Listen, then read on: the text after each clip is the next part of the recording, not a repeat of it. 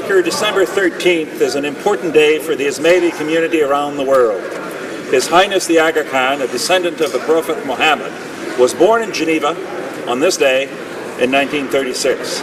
Ce sage imam s'est vu octroyer en mai 2010 la citoyenneté canadienne honoraire par le Premier ministre du Canada.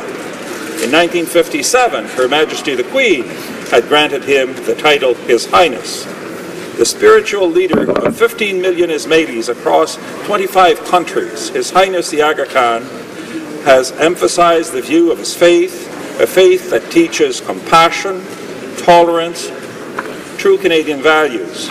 De plus, Son Altesse a toujours eu à cœur le bien-être de ses confrères et consoeurs musulmans. On behalf of all Canadians, I wish His Highness the Aga Khan a happy 75th birthday. May he enjoy peace, health, joy, and my favorite, serenity.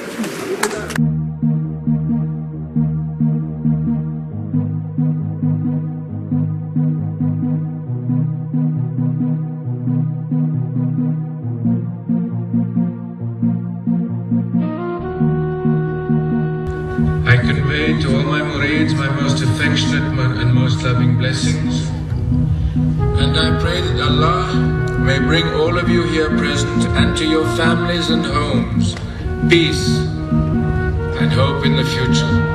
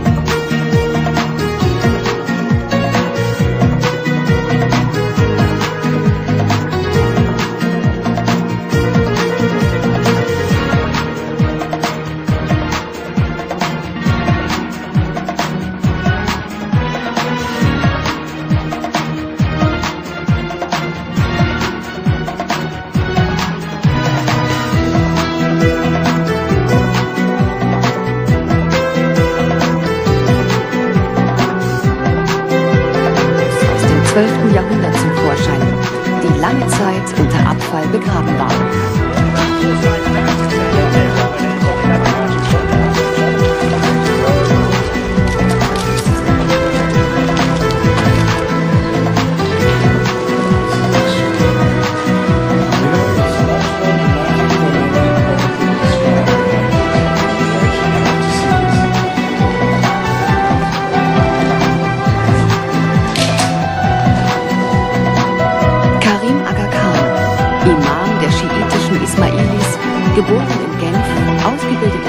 Jamat investiert in die Instandsetzung von historischer islamischer Architektur als Bezugspunkt für die Gegenwart.